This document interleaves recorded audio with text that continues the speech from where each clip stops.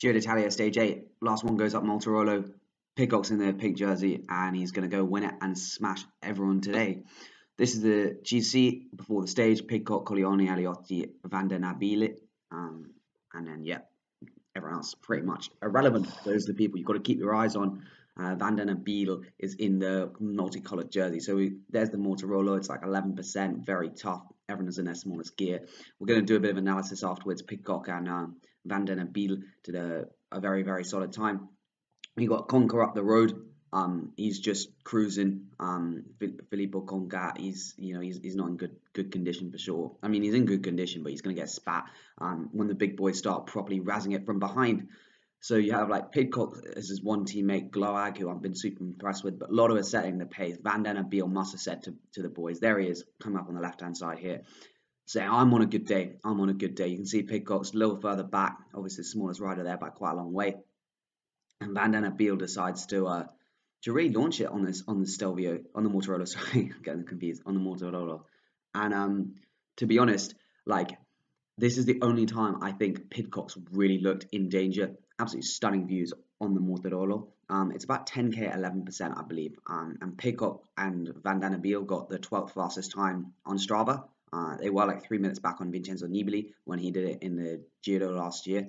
But yeah, even so, very, very solid performance. Pidcock, you can see his teammate, Gloag, has just gone up with Vandenabeele. Pidcock just rode this at tempo. I think he must have looked at the numbers and just said, I know I can do 340 watts for an hour at this point in the race. That's what I'm going to do, because he really didn't follow Vandenabeele at all. Conca's still at the front, and there's a lot of jumpingness just because the highlights from Rye aren't great. But yeah, so Gloag's still there. Pidcock's just cruising, and you get to see how steep it is around this corner. I mean, these guys are just cooked. I could not imagine riding such a horrible climb. And Vandenabeele setting a good tempo. You can see Colleoni, he's got something on his right arm, which is always puts him out. Aliotti's been dropped by now. And Colleoni, he's looked pretty solid, but he's significantly bigger than Vandenabeele. I mean, look how narrow Vandenabeele's handlebars are. It's absolutely mental. And Pidcock's just cruising with them as well. I mean, this is more of a flatter section, probably only 6-7% at this point. But it stays pretty consistent, apart from the hairpins where it's really, really steep. And yeah, like there you can see it suddenly ramps up massively. And obviously the motorbikes are, you can't always see how steep it is, but it is properly harsh. So I think what Pidcock did, which was just to ride to tempo, well, not ride tempo, but just ride to a solid enough point that he's not going to blow himself up. He knows he's got the jersey in the bag. He just can't let Vandenabeele have like 4 minutes on him, so there's no point blowing up. He's just going to ride and see if he can get. There's the Moyo to Marco Panzani.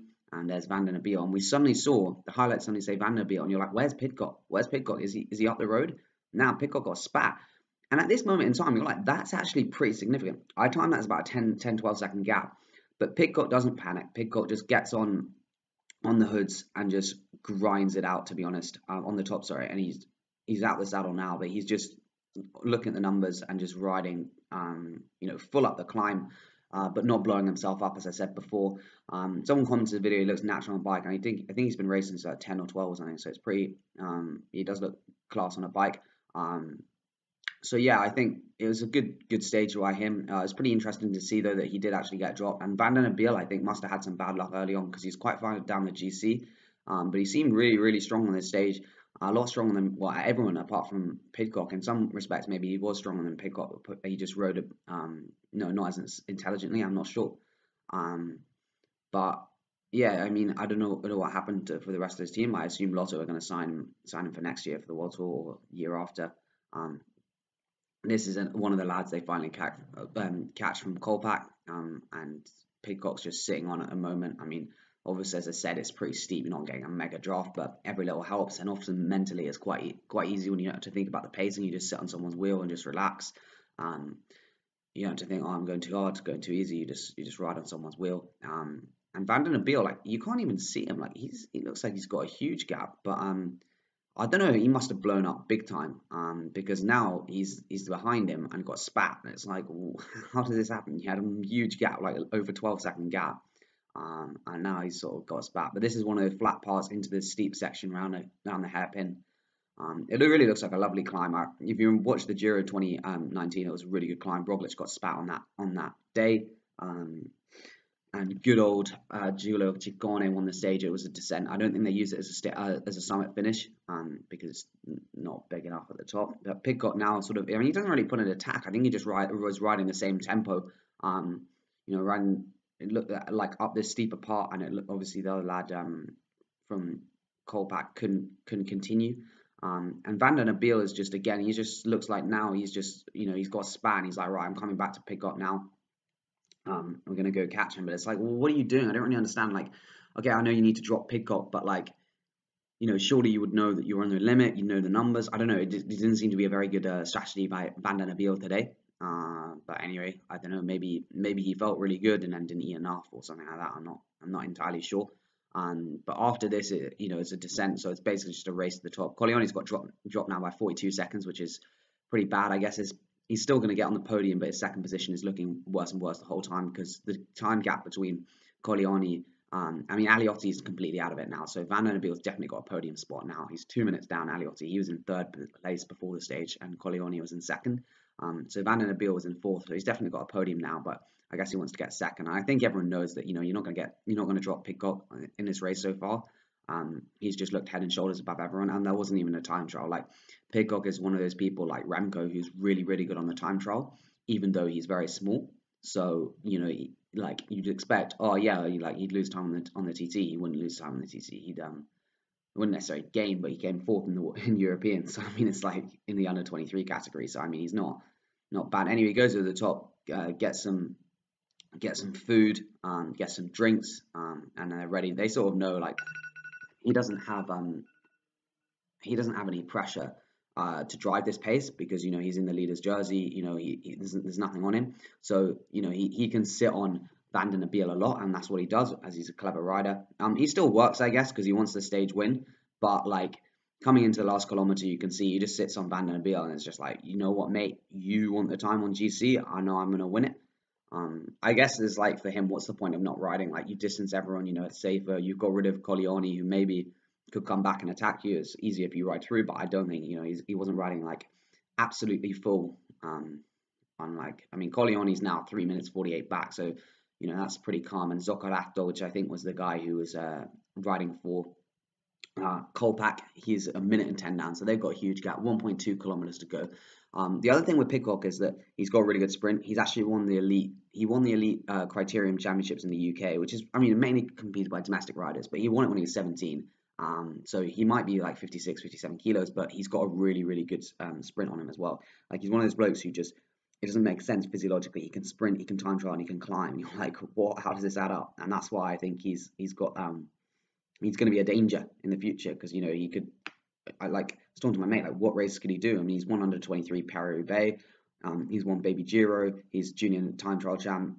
He's you know, second in elite cyclocross world champs. I mean, it's like no one knows what he's going to be like. I mean, Van Aert is he's like Van Aert, but even smaller. So I think he'll be able to climb, definitely with the top GC guys. But maybe also he wants to do the Spring Classics. I don't know. But yeah, Vandenabeele gets mugged off here. I mean, it's just like, you are going to get beaten. Like, even if they worked equally, Pidcock's going to beat him in a sprint. Pidcock mainly lent on him. So game over. Cheers. Thanks for coming. Is pretty much how this sprint ends up coming. It's a slight uphill drag, which I guess suits the lighter rider even more, which is Pidcock. The other guy, you know, he looks like a classic GC guy, Vandenabeele, like, you know, slightly taller. I don't think he is. I think he probably is only like 60, 61 kilos. It's just Pidcock so small that it makes him look, you know, more like a 70-kilo rider, but I don't think he is, Vandenabeele. But yeah, this is coming up towards the finale in the barriered sections. There's not much tactics going on here. It's sit on and then gas it in the sprint. We're going to get the heads-up shot when this motorbike pulls in just on the left here. 150 meters to go, as you saw on the barriers. Pidcock now gets in the drops and just says, "Yeah, cheerio, lad. I'm going for the stage win." And Vandenabeele is like, "Yeah, fair enough, mate. No worries." And Pidcock's like, "Right, 3 stages in a row, overall win." Won like every jersey, I think. Here we go. So he won that's him winning the overall, obviously, on the stage. So that's the stage podium. Gets his little elbow flick. So stage win. Then we go over. Then he's got the GC win. Then he's got the points jersey. I'll leave them all in, but he won everything. Anyway, cheers for watching. Hope you did enjoy this video. We'll go over to the power part in a minute, and see what sort of numbers these boys were doing up the Morterolo.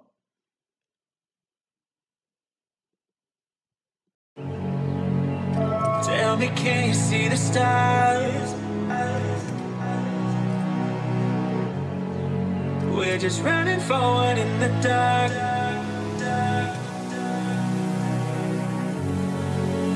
You knew just what my soul needed.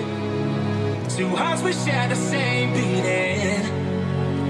Is this what